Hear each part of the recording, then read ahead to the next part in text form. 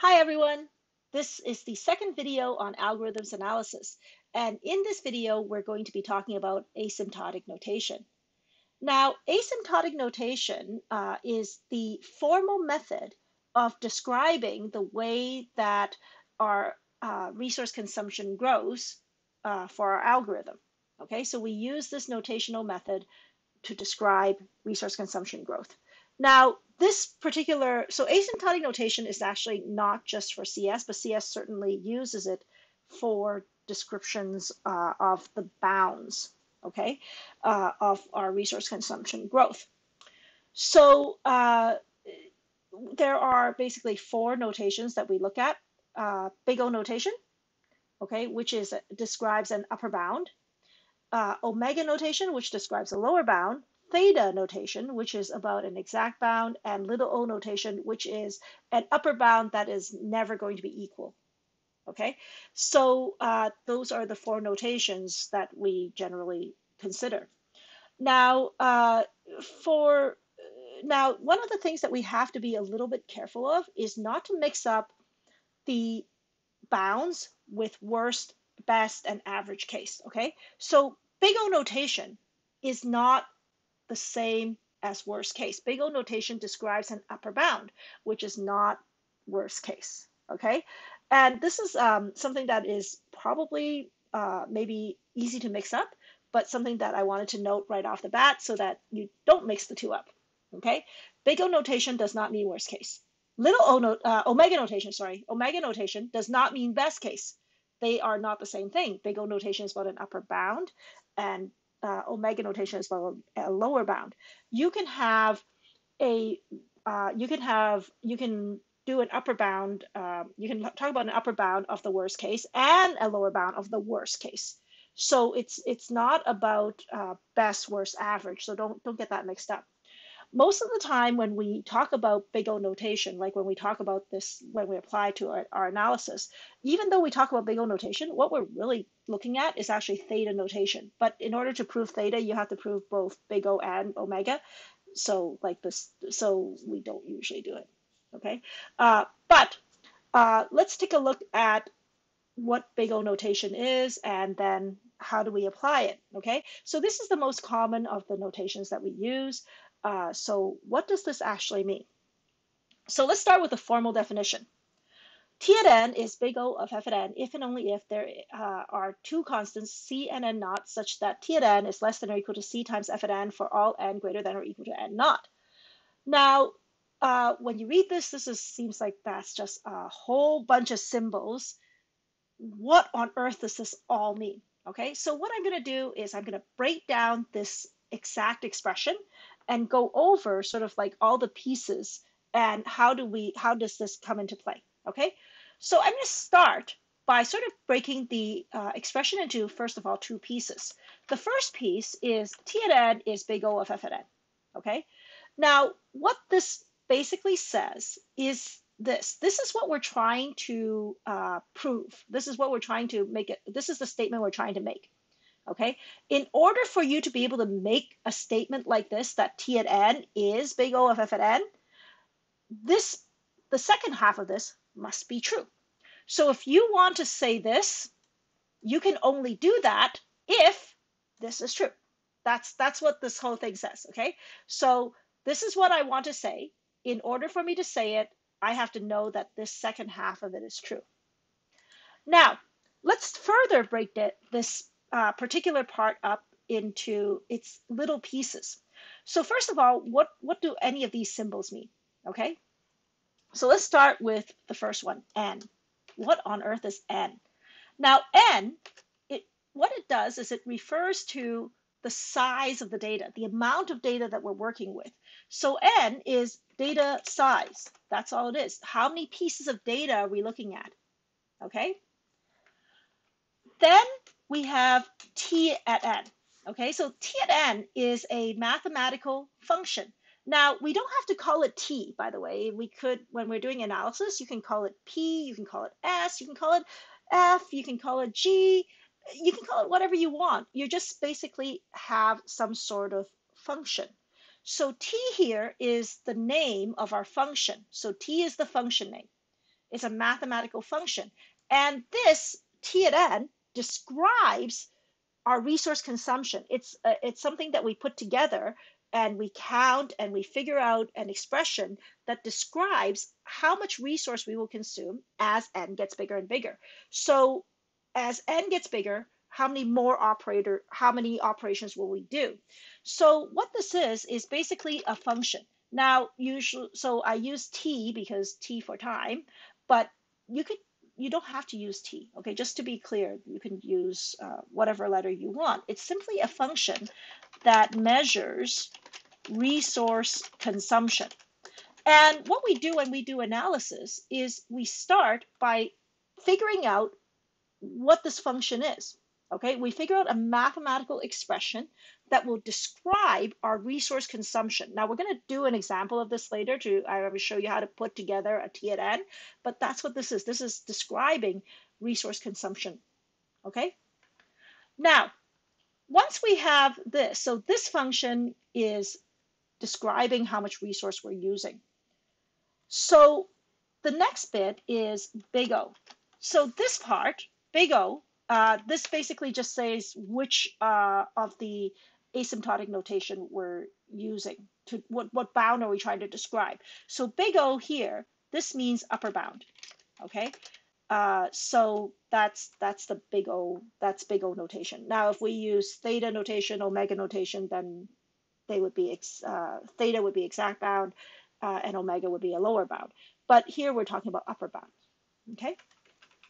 Now inside the big O bracket, you have f at n. Okay.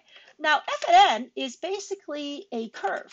Okay. So we don't actually ever use f at n. We use the curve that we're trying to say that describes our upper bound. So what are these curves? Well, these curves are basically the ones that you used, that we talked about in the previous video.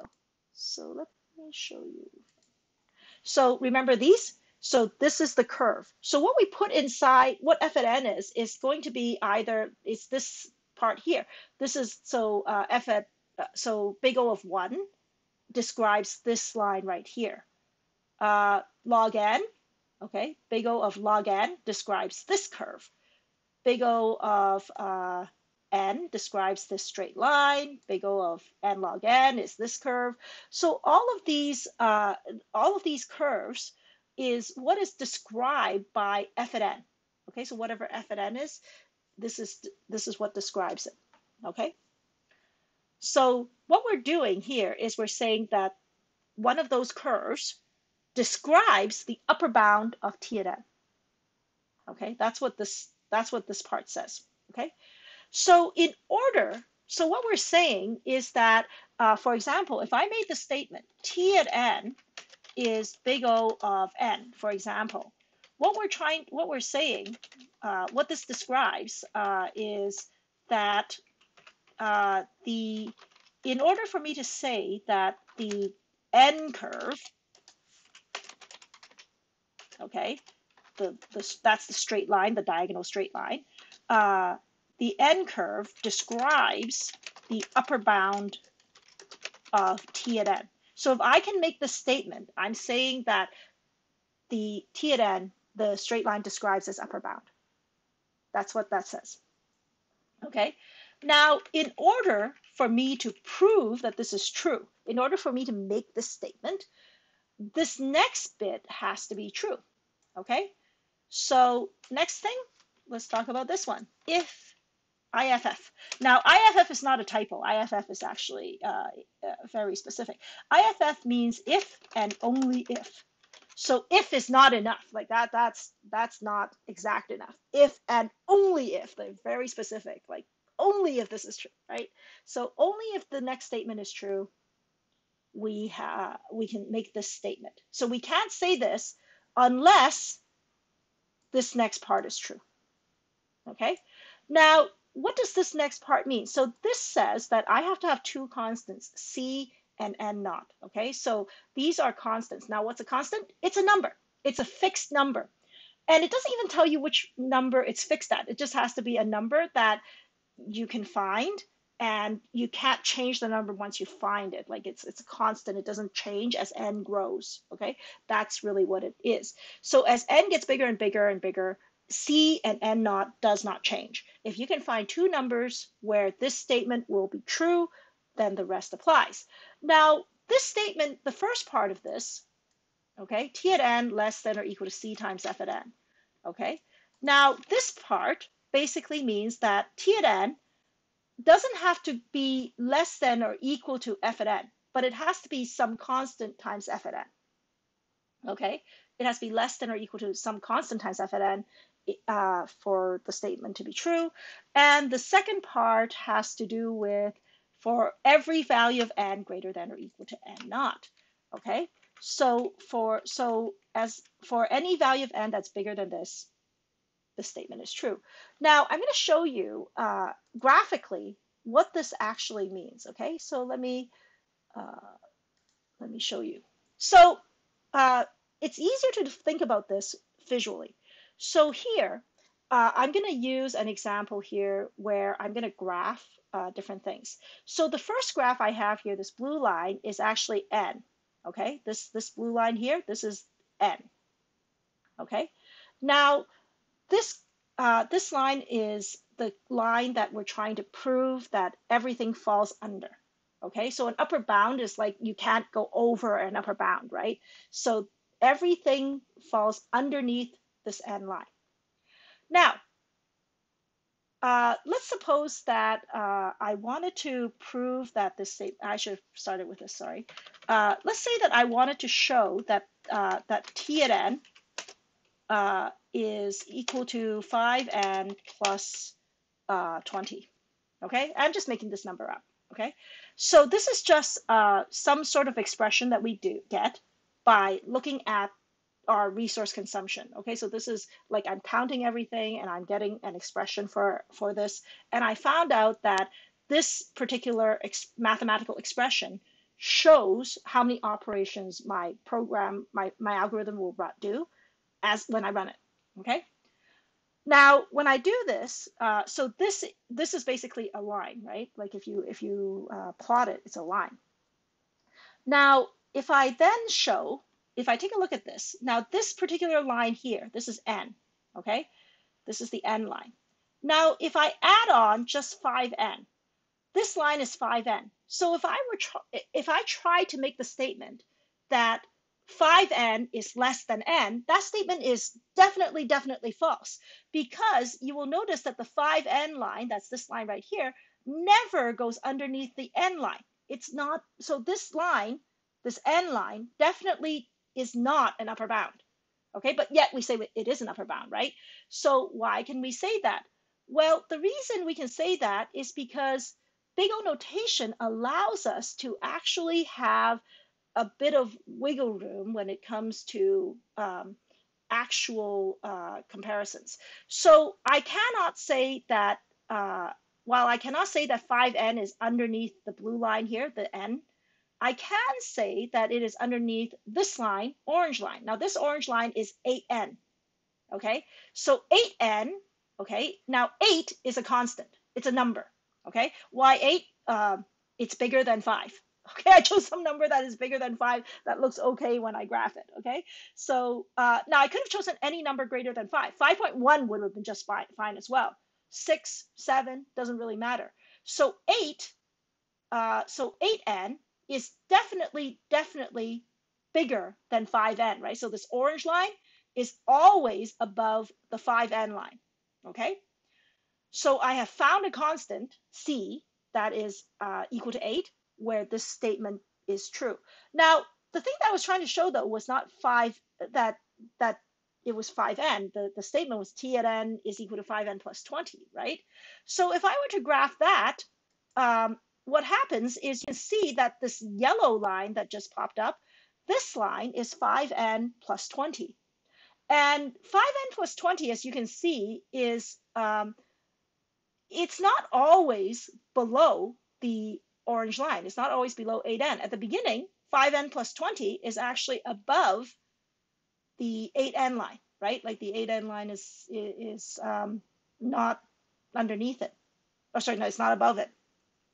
So if I were to make the statement that that that 5n plus 20 is less than or equal to 8n, that statement is actually not true. It's only true starting here. So at this point, for this value of n, which is it looks like about 6 or 7, after about that point, this statement becomes true. And once it becomes true, it is never untrue. Okay, so this is really important, is that once I get past this point, 5n plus 20 is below 8n. So that's where the n naught part comes in. So what I'm trying to say is that I don't have to prove that my expression is underneath n.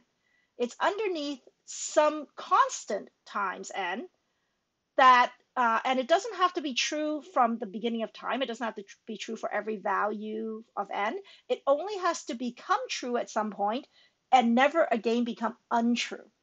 So this is this is basically what the math says, that expression says. Okay, what I need to do is I need to show that this is true. Now, in practice, we actually never actually go around proving this formally. We use this notation to really just express the upper bound of our algorithm. Okay, so we don't necessarily, like, we don't go around like finding C and N naught. There's actually a simpler way of doing it, and we'll talk about that when we actually do an analysis. And there's some steps that you can do to do it. So in practice, we don't actually try to prove this, and we'll talk about how to actually do the analysis in a moment. Okay, and I think that's it for this video. Thank you.